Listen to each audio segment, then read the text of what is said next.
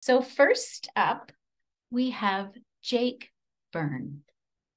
Jake Byrne is a writer based in Toronto. Their poem, Parallel Volumes, won CV2's Foster Prize for Poetry in 2019, and their debut book of poems, Celebrate Pride with Lockheed Martin, published by Wolsak and Wynn, is available now wherever books of Canadian poetry are sold. Jake, I'm going to give you the floor right now. Thanks so much, Crystal, for having me. Um, so by the time you're watching this, the book will be available. There's still a couple weeks, but I am going to read a poem from that collection today. This poem is called "The Sun Has Never Looked So Large." Um, my inspiration.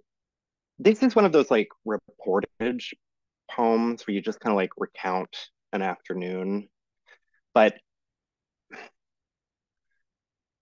in working on Celebrate Pride with Lockheed Martin, I began with this concept of um, examining like gay culture and its ties to the military. But working with Liz Howard, who many people listening to this will be familiar with, she really encouraged me to kind of. I write a lot of travel poetry. I find travel very inspiring.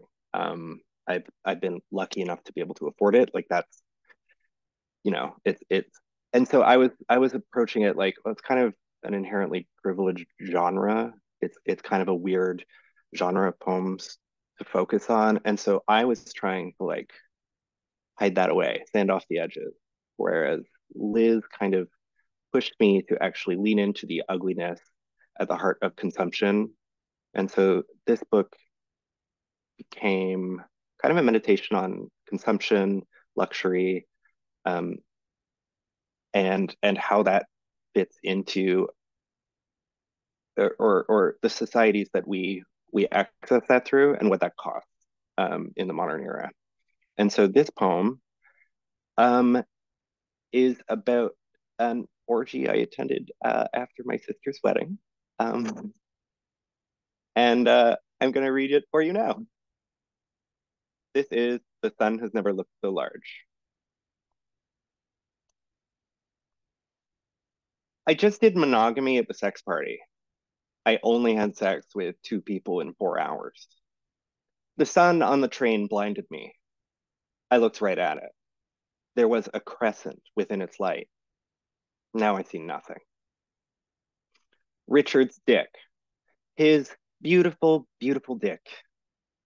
He was very concerned with, apologetic about not coming. But I too am on SSRIs. He was so worried that I could have had anyone at the sex party that I wanted. He did not notice I had not chosen anyone else I could have had. And what was most significant in all of it? The high horse chestnut, bangling anons.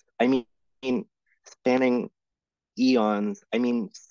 Spinning irons. The most significant thing was the spilled Maltesers in the vending machine on the train platform on my way home.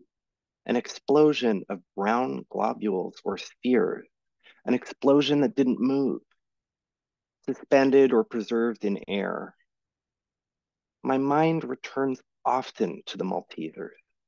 My mind orbits the Maltesers suspended in the air, like so many moons orbiting a large, large ball of swirling gas that is not on fire.